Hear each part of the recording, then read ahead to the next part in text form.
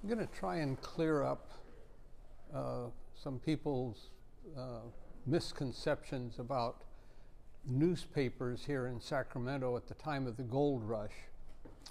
What I have here is a reprinted copy of the first Daily Bee. So this is number 1, volume 1.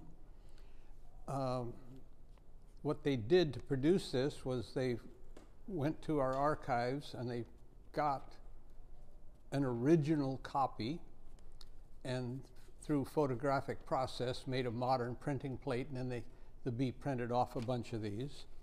But it's a good representation. You can see that generally they used 6-point type.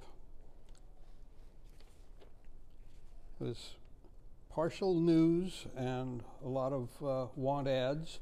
And it is the 4-page paper like we've talked about before. So these 2 pages would have been printed one pass through the press. And these 2 pages would have been printed with a second pass through the press. The Bee, eventually they had 2 press that were like the Washington here. Just to lay this on the bed here, you can see how easily they could do that. It's kind of interesting reading.